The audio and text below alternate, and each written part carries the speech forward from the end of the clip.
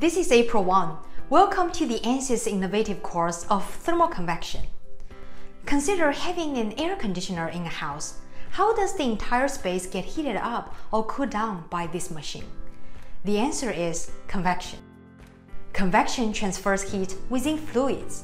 Note here, fluids not only refer to liquids but also gases, for example air. Convection is a complex process.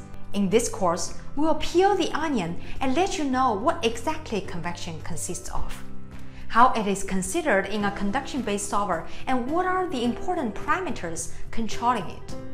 In the application lesson, you will learn how convection is applied to two industrial-related simulations.